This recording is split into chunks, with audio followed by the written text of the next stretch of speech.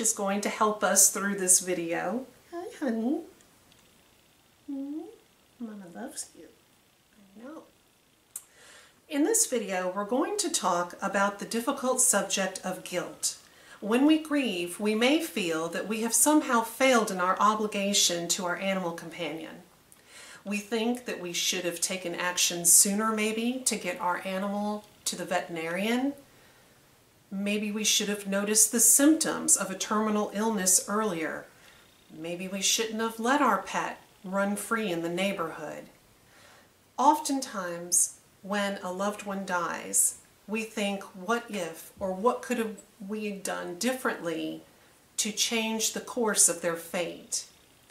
Guilt is a psychological phenomenon based on negative self-evaluation. It's a normal response when we feel as though we have failed at some duty or obligation. We feel that we failed at a level well within our competence. Scientific research concludes that guilt is a human emotion. When we care for an animal companion, we accept full responsibility for their entire life.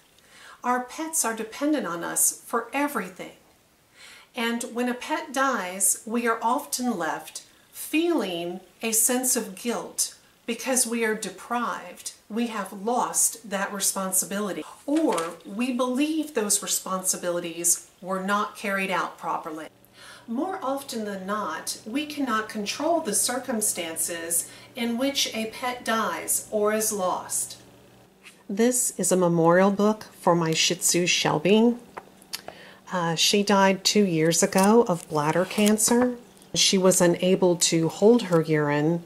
The tumor in her bladder had grown so big that it took up her entire bladder. The veterinarian told me that they couldn't operate. If they operated, it would kill her. And there was no hope because the tumor just was so large that she didn't have much time left before the tumor would burst and cause her bladder to burst. And that would, of course, kill her. So we had to make the difficult decision of euthanasia.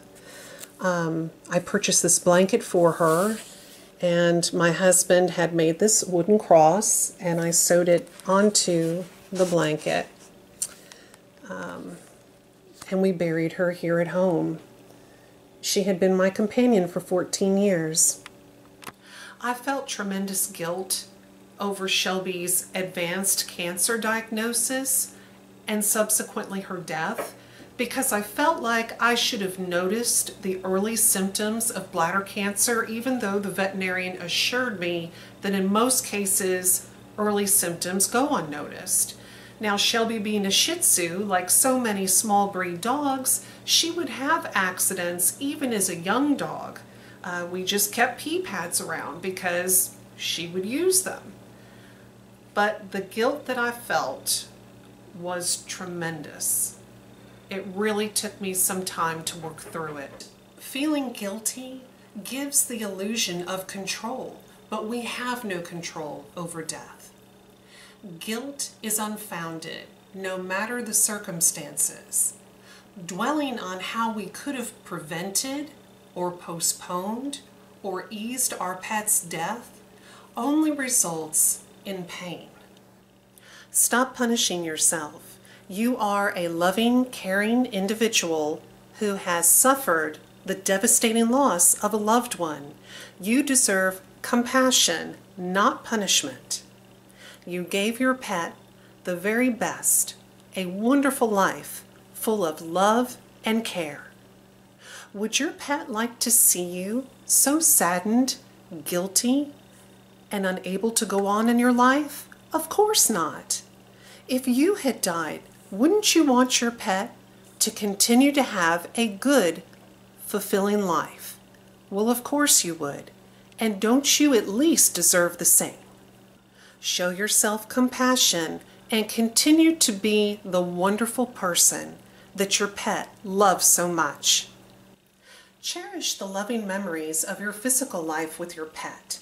You can make a memorial photo album or scrapbook like I did for my Shih Tzu Shelby. You have to realize that your pet's physical death has not ended your loving relationship. This is a transition from the physical world to the spiritual world. That's all that it is.